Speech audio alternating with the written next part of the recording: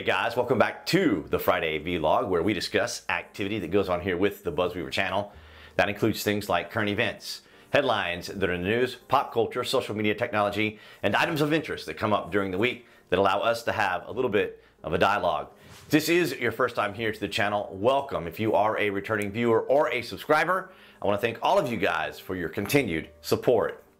In gaming news this week, I've released a new Let's Play video for Civilization 6 as Kublai Khan, the grandson of Genghis Khan.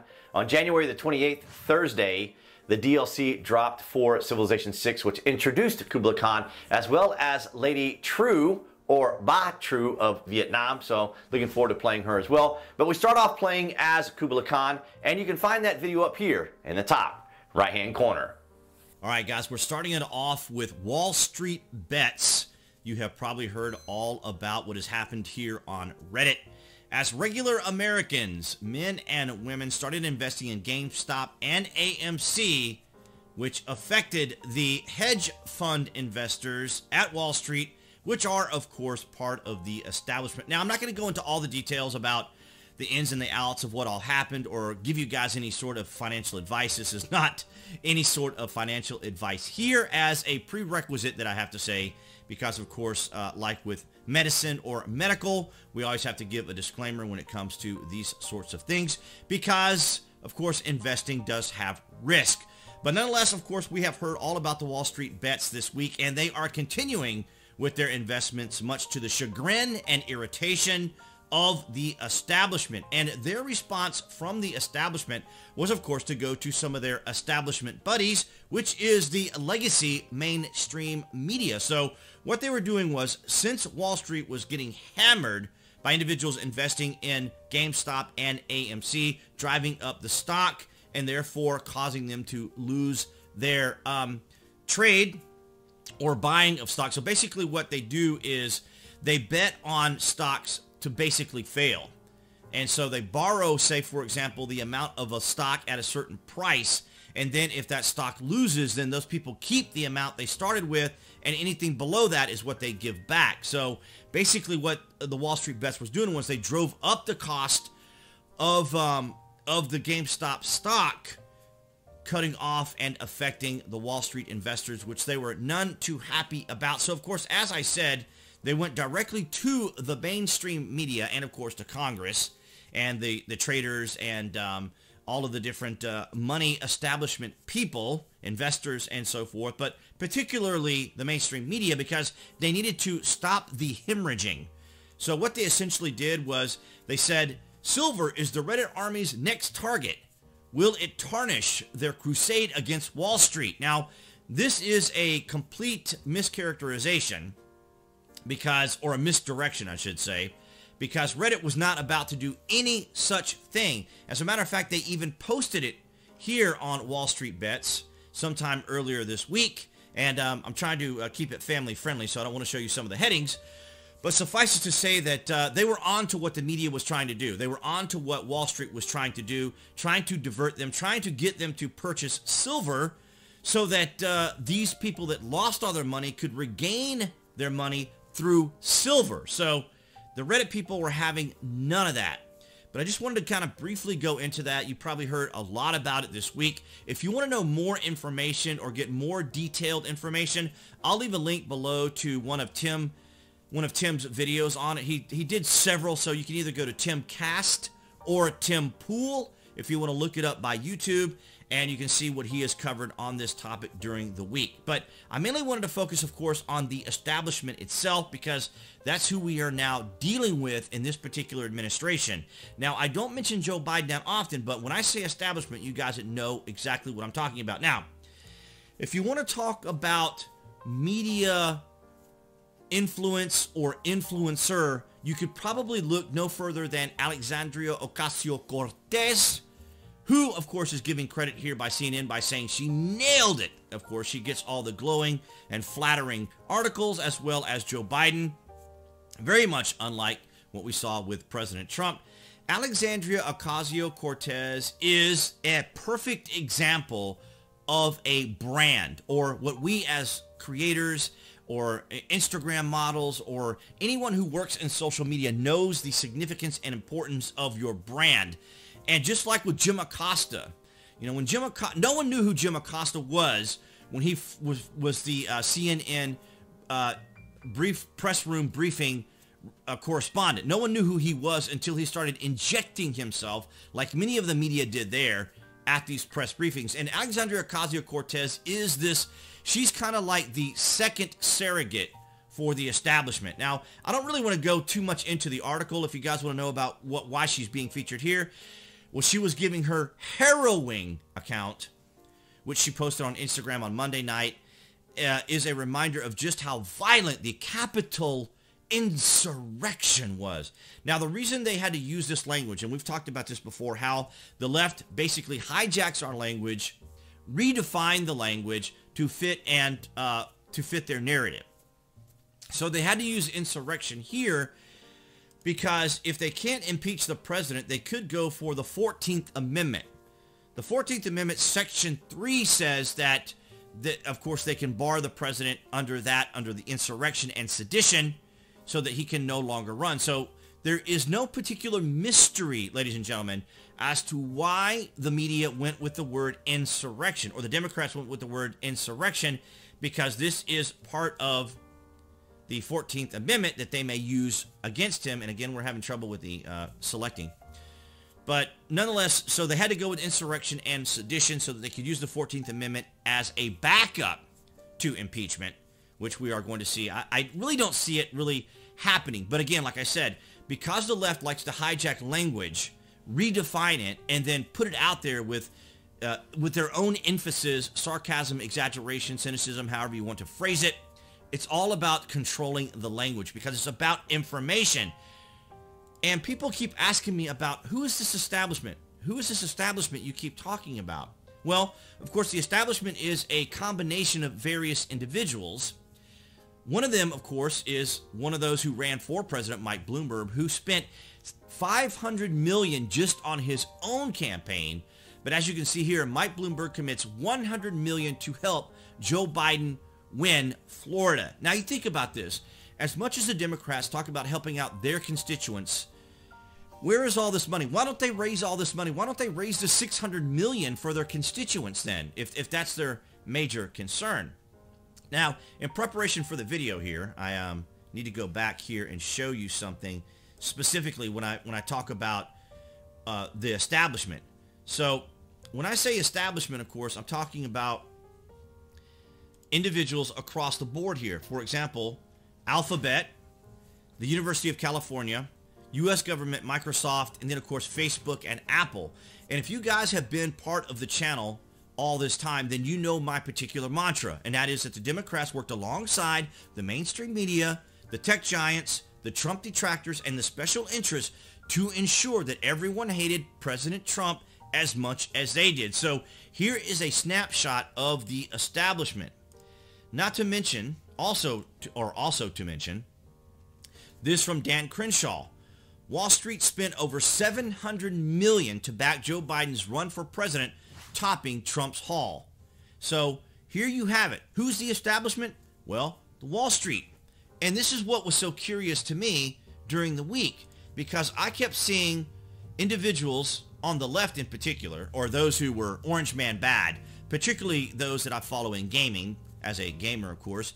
Many of them were always disparaging the president, and here they were supporting the little guy. Now, I will say that the left and the right were both supporting everything that was going on by Wall Street Bets, but I had to quickly remind all of those Orange Man bad types that the establishment is who was being sought after by the Wall Street Bets. They were going after the establishment of who they voted for. They voted not Trump.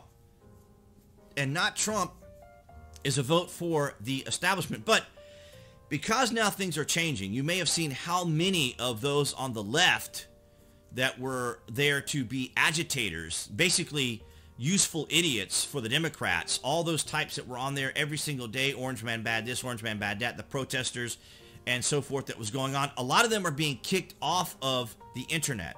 They're finally getting booted. We saw 71,000 Antifa kicked off of Twitter.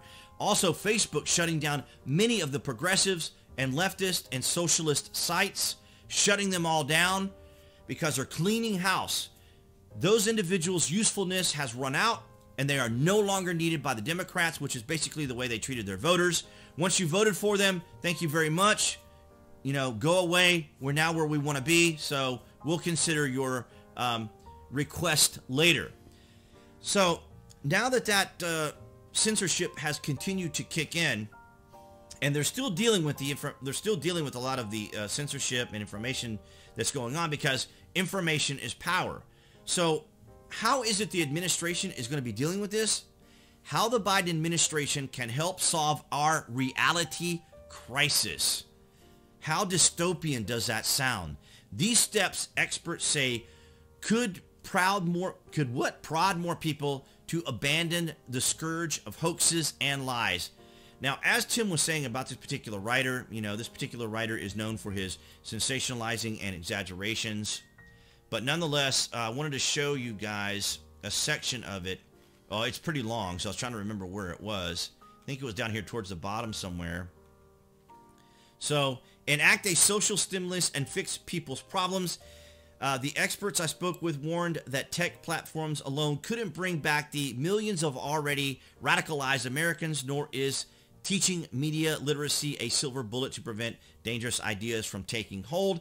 So you can kind of see, you know, they go into the various groups, and there was a section that I wanted to read from particularly. Oh yeah, audit the algorithms. Now, the algorithm has been manipulated quite often by YouTube and Twitter and even Facebook. So here you see an audit of the algorithm. Several experts recommended that the Biden administration push for much more transparency into the inner workings of the black box algorithm that Twitter, Facebook, YouTube, and other major platforms use to rank feeds, recommended content, and usher users into private groups, many of which have been responsible for amplifying conspiracy theories and extremist views. So here you're seeing, now everybody wants to be able to know what the black box is doing, because if you know what the black box is doing, then you can counter whatever the black box is doing. So that's why you hear me say that you're getting some of my community tab posts, because there is an inherent issue right now with the community tab with YouTube. So if you're utilizing that tab, you can reach a much wider audience, either by design or a flaw or a bug in the YouTube algorithm that is allowing people to reach a wider audience with the community tab. So I've been utilizing that. So if you are a subscriber with notifications on and you've been wondering why you're getting those notifications, or you may even be wondering why you're getting notifications from people that you don't even follow or subscribe to, that is because there is a problem with that community tab. Now, I'm getting a little long-winded here, but I wanted to point a lot of these things out. So here you have the dystopian idea that not only do we know that the left and the Democrats and the progressives try to hijack the language, here you have them trying to solve our reality crisis. In other words, they are the influencers. They're the ones you need to be listening to. And it was different a long time ago when there were only like the three major networks, ABC, CBS, and NBC. But now, today, people can get information from all sorts of sources. Now, talking about the continuing arrogance of the administration as well as the establishment, I wanted to show you guys this press briefing the other day from Jen Psaki. Now, I don't have anything against Jen Psaki, but this is a perfect example of the establishment with their snarky, sarcastic, condescending tone for anything that isn't either something they have created, they've come up with, or is part of their particular plan. Here is her response. I just want you guys to hear this. They ask whether the president has made a decision on keeping the scope of Space Force. Wow, Space Force. It's the plane of today. It is an interesting question. I am happy to check with our Space Force point of contact. I'm not sure who that is. I will find out and see if we have any update on that. Go ahead. She doesn't know who the contact is for the Space Force. Maybe she conveniently doesn't want to know who it is or name who it is. Ladies and gentlemen, talking about the Space Force in this condescending tone, she's had to dial it back now. She's had to walk all this back because the military is a family. Regardless of what branch you go into, the military is a family. This was an attack on the youngest member of that family, the Space Force. Now, because the Democrats didn't come up with this, because this will be a long-lasting fingerprint of the president, she probably had to come across with this very condescending, very sarcastic tone. Now, I don't have anything against Jen Psaki herself. I think this was a really bad PR move, or as the Democrats like to say, really bad optics for them. But nonetheless, guys, yeah, she basically, in a way, now remember, if the Democrats can say insurrection and sedition, and Alexandria Ocasio-Cortez can talk about her terrifying moments and her harrowing bravery, despite the fact that she said she locked herself in the bathroom and then was angry about a police officer who was just trying to help her, saying that he was mean and so forth and so on. But nonetheless, guys, the only person who has stood up to the establishment is right here. Oval Office of the former President of the United States of America, Donald Trump, the champion who stood up to the establishment, the man who was so hated by the MSM, Democrats, and Trump detractors, they were going to scare everyone into voting, not Trump. So there you have it, guys. That's the Friday vlog look, at least from this side. I hope you guys are liking the new format that we have here. I would encourage you now, if you haven't already, to click that like button. That is so vitally important. And I'll mention this in the closing. That is that I want to maintain a presence here on YouTube because it is the second largest search engine on the internet, and individuals who do commentary like this need to reach those people, because if we all move to alt tech, that's where we all hang out. That's where the black box algorithm whole focus is on right now, people being able to create groups within the alt tech. They're concerned about alt tech. I would encourage you guys below this video to follow me on those alt techs, or you can even follow me here on Twitter. But nonetheless, guys, this is kind of the briefing that I wanted to give you over this week's news concerning the direction of the establishment.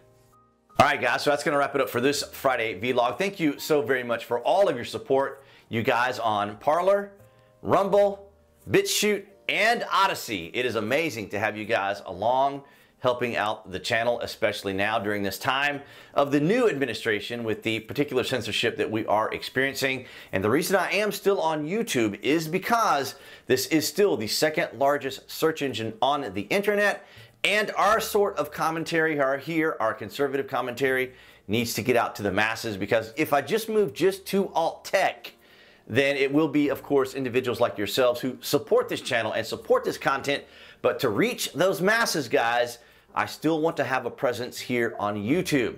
So if you are following me here on YouTube or watching this on YouTube, then appearing there on the screen, that would be the channel icon to subscribe, along with notifications. And be aware, selecting notifications will let you know when I make community posts as well, because people have been asking me about that, but those are there too. So I will see you guys right there behind that camera next week.